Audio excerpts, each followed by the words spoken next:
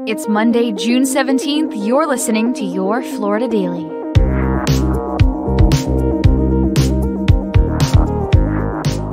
I'm Katrina Scales. A Hillsborough County deputy is recovering from injuries after getting into a shootout with an armed suspect wanted for killing his own parents. Deputies arrived to a Tampa home late Saturday night after a woman called saying her 19-year-old son, Christos Thramelis Jr., had shot her husband. Ma'am, get out of the house now! Deputies say shortly after they got there, Thramelis then shot his mother before firing at deputies. I'm hit. Tourniquet. They shot back, hitting and killing him. A neighbor says she knew the Thramelis family and often worried something bad would happen. He always talked about guns and what kind of weapons there were in that house.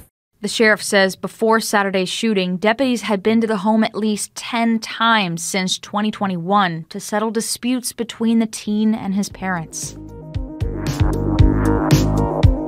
Detectives in Pasco County are fearing the worst after finding human remains on a property where a young family was last seen. Rain Mancini, Philip Zilliot II, and their two children, Karma and Philip, were reported missing on Friday. A friend told deputies the family was visiting a home near Hudson in a rural part of Pasco County.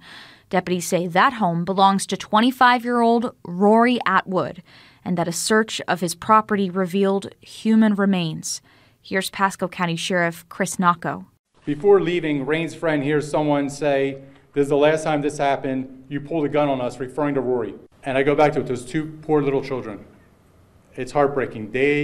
We believe that they may be on the property deceased, but we do not know that definitively. A friend told investigators the group had been drinking at the house when an argument broke out.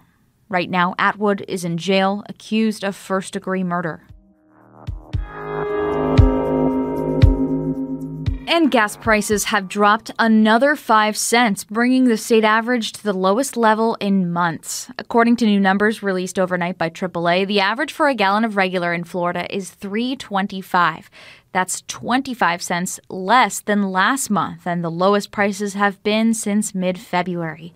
Experts say the decrease is due to a drop in crude oil prices. If you're heading out on a summer road trip, though, the national average is a bit higher at $3.45 a gallon.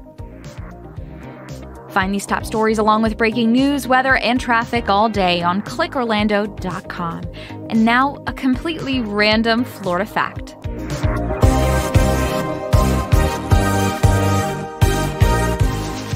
In the early 1900s, Kissimmee became known as the cow capital of Florida. It was the result of a national marketing campaign, and by the 1920s, the Partons and Whaleys introduced the purebred Brahman cattle to Osceola County as a way to expand their own business and put Kissimmee on the map. The county even continues to recognize Rodeo Day, giving kids a day off from school to celebrate the city's rancher heritage. Your Florida Daily is produced by News 6 WKMG in Orlando. I'm Katrina Scales. Subscribe for new episodes wherever you like to listen.